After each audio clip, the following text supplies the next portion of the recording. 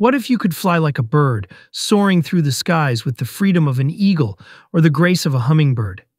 Humans have dreamed of flight for centuries, but what would it take for your body to achieve such a feat? Could you truly adapt to an aerial existence, or would the physical demands of flight bring you crashing down? Let's explore the science of avian flight, human physiology, and the challenges of aerial survival to determine if you could take to the skies, or if gravity would keep you grounded as I, a curious stick figure, analyze this fascinating experiment in human flight. Birds are built for flight in ways humans are not. A bald eagle, for instance, has a wingspan of 6 to 8 feet, with feathers designed to reduce drag and create lift as air flows faster over the top of the wing than underneath, following Bernoulli's principle. Their bones are hollow, reducing weight while maintaining strength. An eagle weighs only about 10 pounds despite its size. Humans, however, are much heavier. An average adult weighs 150 pounds, with dense bones and muscles not optimized for flight.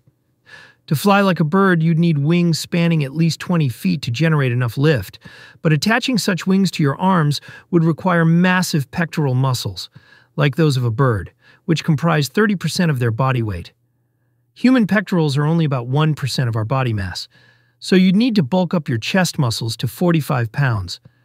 An anatomical impossibility without drastically altering your skeletal structure.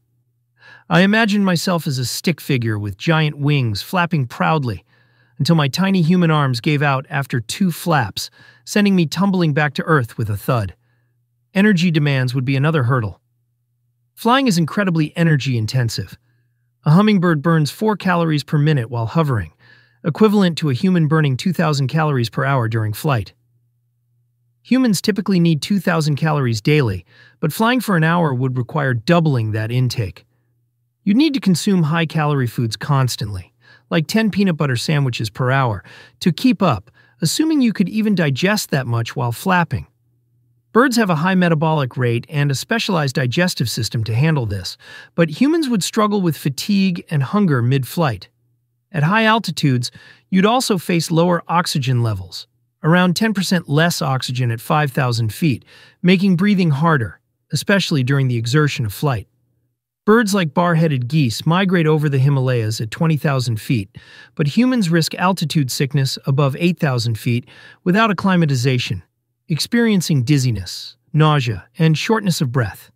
I pictured myself as a stick figure soaring at 10,000 feet, feeling majestic, until I got lightheaded, forgot how to flap, and had to crash land in a tree to catch my breath. Environmental challenges would add to the difficulty. Birds navigate wind currents and thermals, rising columns of warm air, to conserve energy, but humans lack the instincts to do this effectively. A sudden gust could send you tumbling, and flying in storms would be perilous. Rain would soak your wings, adding weight, while lightning poses a deadly risk.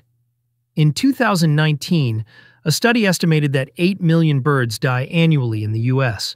from collisions with buildings. Imagine how many humans would crash into skyscrapers or power lines without bird-like reflexes. Temperature is another issue.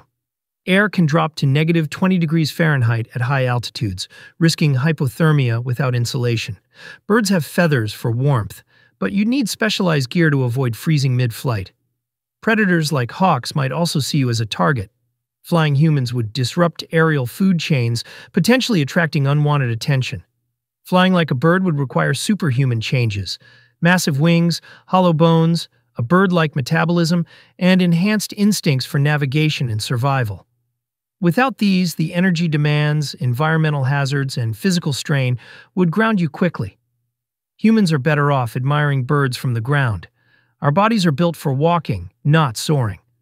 What bird would you want to fly like if you could take to the skies? Share your wing dreams in the comments. If this high-flying experiment intrigued you, give us a thumbs up and subscribe. We've got more wild questions coming. Stay tuned, and let's keep exploring the science of survival together.